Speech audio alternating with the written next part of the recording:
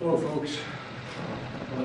Sorry to keep you waiting. I was waiting to talk to the last member of the delegation in the region. Good afternoon. Before I leave for North Carolina, which I'm going to do in a few minutes, I want to speak briefly about the terrible incident and accident that happened in Baltimore this morning.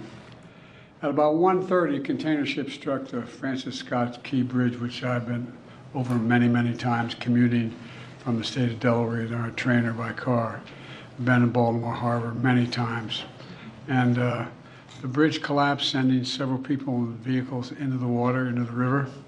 And multiple U.S. Coast Guard units, which are stationed very nearby, thank God, were immediately deployed along with local emergency personnel.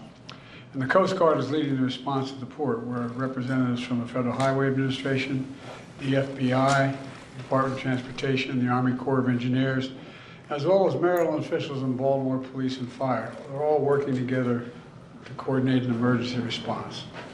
Officials at the scene estimate 8 people were unaccounted for still. Not still, were unaccounted for. That number might change. 2 have been rescued, 1 without injury, 1 in critical condition.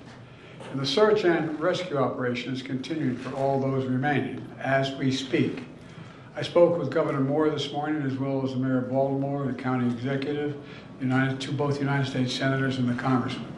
And my Secretary of Transportation is on the scene. I told them we're going to send all the federal resources they need as we respond to this emergency. I mean all the federal resources. And we're going to rebuild that port together. Everything so far indicates that this was a terrible accident. At this time, we have no other indication, no other reason to believe there's any intentional act here. Personnel on board the ship were able to alert the Maryland Department of Transportation that they had lost control of their vessel, as you all know and reported. As a result, local authorities were able to close the bridge to traffic before the bridge was struck, which undoubtedly saved lives. Our prayers are with everyone involved in this terrible accident and all the families, especially those waiting for the news of their loved one right now. I know every minute in that circumstance feels like a lifetime. You just don't know. It's just terrible. We're incredibly grateful for the brave rescuers who immediately rushed to the scene, and to the people of Baltimore. I want to say, we're with you. We're going to stay with you as long as it takes. And like the governor said, you're Maryland tough, you're Baltimore strong, and we're going to get through this together. And I promise we're not leaving. Here's what's happening now. The search and rescue operation is our top priority. Ship traffic in the Port of Baltimore has been suspended until further notice, and we'll need to clear that channel before the ship traffic can resume. The Army Corps of Engineers is on the spot and is going to help lead this effort to clear the channel. The Port of Baltimore is one of the nation's largest shipping hubs, and I've been there a number of times as a senator and as a vice president. It handles a record amount of cargo last year.